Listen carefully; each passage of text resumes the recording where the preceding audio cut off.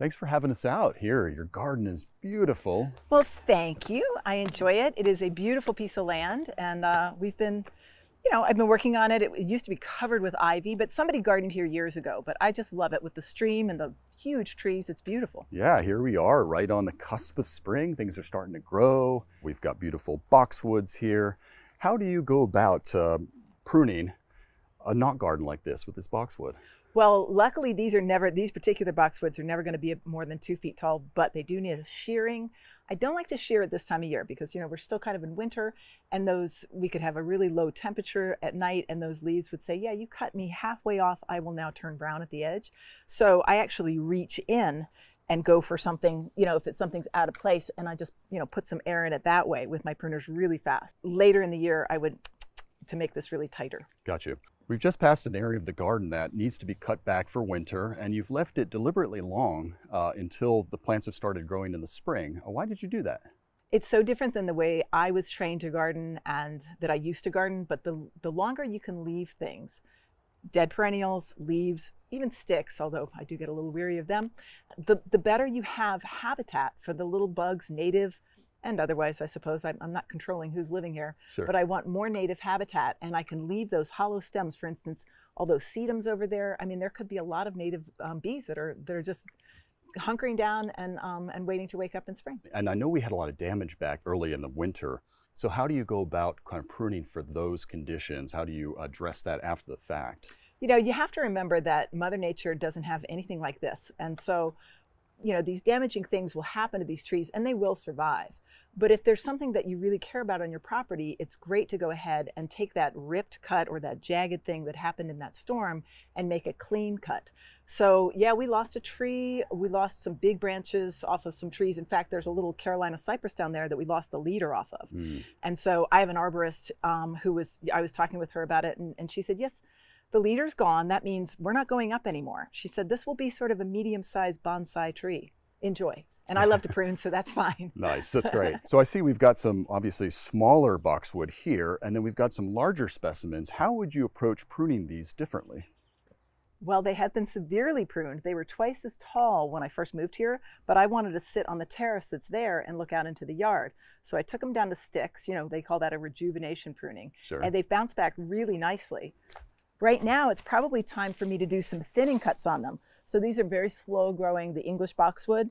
And what happens is they grow on the outside. I do like to shear them into these green meatballs because that's the look I want. They don't need this. Very little pruning actually has to be done. It's my control that I want to impose on my garden. I'm having fun with it. Sure. But a good thing to do with boxwood is to reach in and prune something like that. And you actually create a hole. It looks kind of silly unless you make a series of them, and then you've got a pattern, and then it looks intentional. Nice. So also you're doing that, of course, to increase airflow and to combat disease and different things, right? Yeah, exactly. We had a really bad period of the blight a few years ago.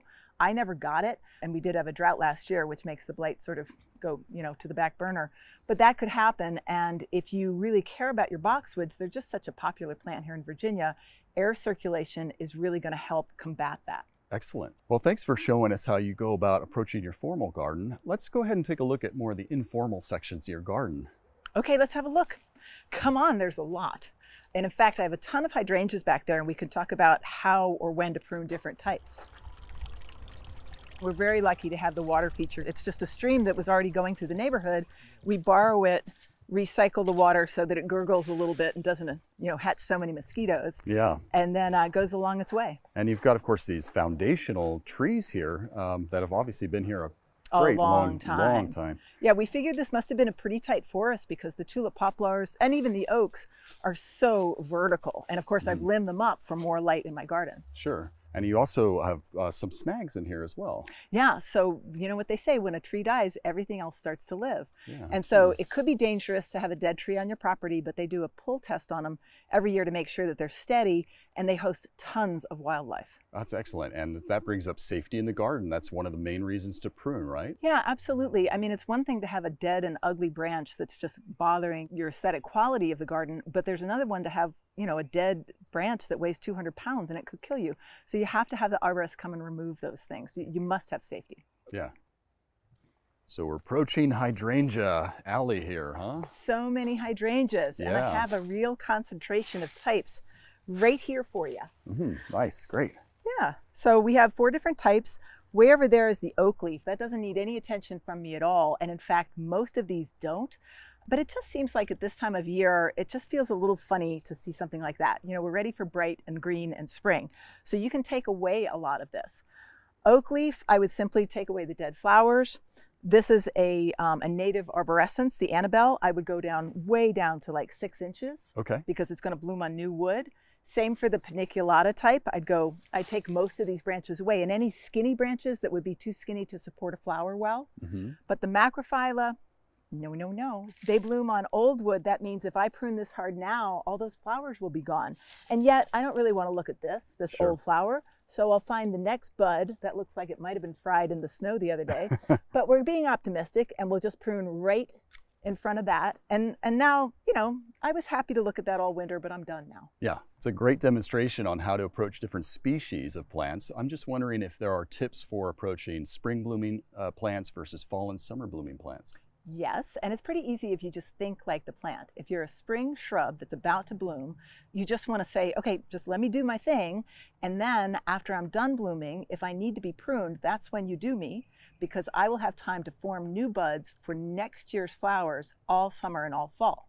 Whereas if I'm a fall blooming shrub, then I just want to do my show in the fall, sit tight all fall. You know, Keith, when you prune any sort of plant, it's like telling the plant to grow.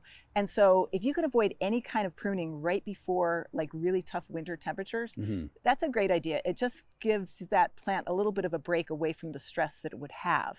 So for those fall blooming shrubs, the great time to prune them is early spring. It has time to form those buds for flowers all summer long. Yeah, that's great. Are there any other general tips that you use or guidelines that you go by when you're thinking about pruning?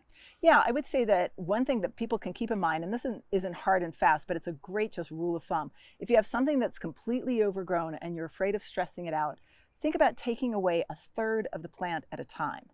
Now, you could cut it down to nubbins and say, you know what, I didn't really like you anyway, so if you grow back, fantastic, but if you don't, I'll shop. But if you really care about that plant and you want to give it a good chance, take 1/3 away, let it recover for a year, take another 1/3 away, and gradually it'll get back to what you want it to be. Yeah, well, you are so full of great tips and ideas. This has been a really informative experience. We've learned so much, and you're quite an educator. How can we learn more and follow you?